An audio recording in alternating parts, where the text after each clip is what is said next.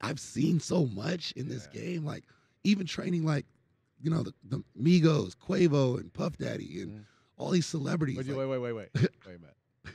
You know the Migos? I know every single person. You just Quavo. don't look at me Sure, like I that. just had to ask some questions. Okay, go ahead, keep going. Don't put me in that box. like training overseas. I was in Riyadh for like 3 or 4 years and back and forth, and I'm seeing what people are doing without training, and I'm like, man, I'm training people that make the millions of dollars to do this. I can do this. Yeah. Like it's not like something that's not I can touch. I can make a lot of money, help my family, and help a lot of people at the same time. But you know what's interesting about all those people you just listed? Yeah, they make millions of dollars, but their movement quality is still just as bad as the next. You're right. Anybody on the street? Terrible, terrible. Same arm, same leg. A-skips. So how do you go? Let's talk about training, because sometimes you have to break people down, right? Oh my God. So it's almost at some point, and a lot of people, what we see is the product on Sunday. We see an Orlando Scandrick on a Sunday or an Odell Beckham on a Sunday. But what we don't see is the work that you have to tear somebody down to start them over again. Oh, what's that process like for you? So I'm in it right now. These guys are coming off season, and they're beat up. Right. And I always go back to this, like with the younger trainers. They want to just train them hard, put some cones out. I tell my guys, I don't want to see you till March 15th. Come on in, get ready for Cabo, get some little quick pumps in. Like, come in, get your physical therapy, get your recovery, see the chiropractor. These are the things that, kinesiology, biomechanics, they teach you. Because you can't just start doing single leg pistol squats without making sure your knees and your ankles and your hips are good. Like, that's the process that these guys have to go through, is the recovery phase.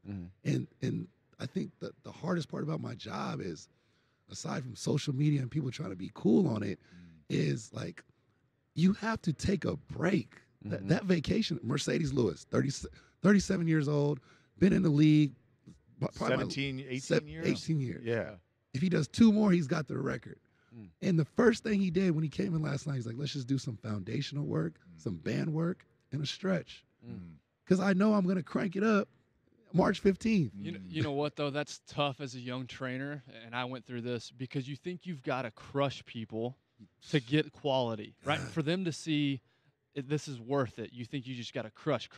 But what I love about your approach is you're taking a slow and steady, build the foundation first. And that's hard. I mean, that translates to anything, right? Anything that you do is building the foundation first. But I can remember as a young trainer thinking, no, I have to give them every single thing I got from day one, or else they're not going to come back. They're not going to see the value in it. It's sad. It's sad. Relate that to, so most people that are listening are not professional athletes, right? And so how does that mindset translate in that line between, all right, don't use it as an excuse to not do anything.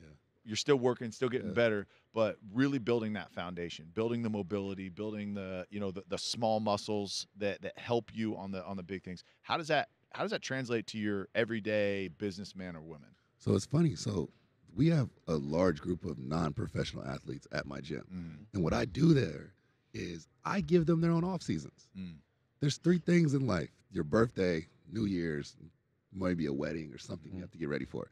I train all my non-professional athletes like they're getting ready for the season. So we go hard for like 3 months. Right. And then I say, I don't want to see you. Take a break, go on vacation, chill, relax. And what that means is, it's like your body has to go through phases. If you're going to start taking yoga, you got to prepare for that. If you want to be good at yoga, you're not going to be good at it the first week. Right. And it's hard. It's not easy. Right. So what I do is I literally take non-professional athletes, I give them the mindset of professional athletes. Not professional athletes trying to make the team. Professional athletes that have been in the game like 7-8 years. Yeah. Right. So it's like when they start hearing that, and then the guys are walking in and they're like, oh, they're about to like power clean 225. And they're seeing them using TRX bands. They're like, wait, where's the heavyweight? I'm like, this is their first week here. Right. And especially if they've never trained with me. There's a big misconception about, because I don't post a lot. I post enough. And so like you'll see the cool tennis ball and the lights and stuff, but they don't see the 6 weeks, the first phase of OTA prep, where it's just basic foundation work. Seeing the doctor more than they see me. So like when I tell my non-professional athletes this, they're mind blown. Right. And so it's also too I don't want to get them hurt. Man, Right. I need you back. Yeah. Yeah, they're worthless if they can't play. I've always Yeah. been intrigued with, because I know you work with a lot of entertainers Correct. that aren't athletes, right? Right. So what's their mindset when you have to work with an entertainer, like Oh, man. P. Diddy or something like that? Man. It's interesting. I kind of get a kick out of it. I get a little like it's funny, but it's like they're a lot of times, just like professional athletes, they've had their superpower their whole life. Right. So it's like they've been doing music or they've been like doing whatever it is their whole life. So they haven't been in that locker room atmosphere or going to practice or Oklahoma drills or whatever it is. You know what I mean? So they think because of the videos, that's what they're supposed to do, or let's go. I'm like, no, let's chill out. Let's chill out. But it's fun though. It's exciting. It keeps me interested. Right. And I like training people. Like, I don't care if you're a singer, man, woman, you're an architect, whatever. But if you have that mentality like an athlete, I want to train you. Yeah. It's the people that complain and want to push away, which I don't have a problem with either. I can break that easy. But I love the mentality that they think they have to have. Yeah. And then I love when they know what it really is. Yeah. Because then it transitions even more. Right. Then they're like, oh, wow, I don't have to do this. Like, no one has to cheer me on to squat. Right. So it's funny. It's funny understanding that they don't come from this world, but they want to be in it. Yeah. Right. So you're in a world that very few people have access to, right? Right. You're having conversations with people that people look on Instagram or look on the big screen or listen to, right?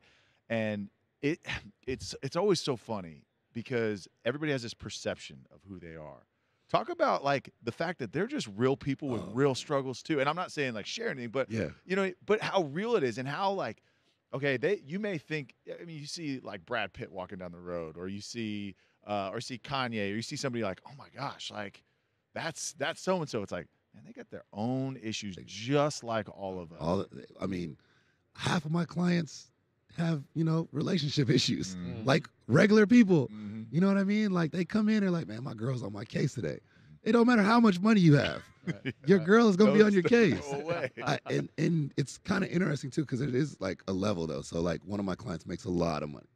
And, I was like, hey, I was staying with him for a while. I was like, hey, I'm about to go to Chipotle. You want to go? He's like, I can't go to Chipotle. I won't make it in the door. And I was like, it didn't click. He's just a normal person. You know what I mean? I was like, all right, well, cool. I'll go grab a burrito for you. Shit.